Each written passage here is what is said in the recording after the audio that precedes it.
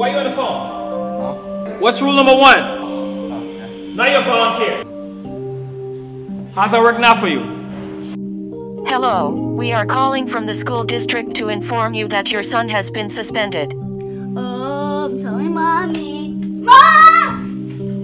Okay, what do you want? Money. Can I get a late pass? Another one? It's your 25th tardy, and you have 30 absences this school year. I know, but can I?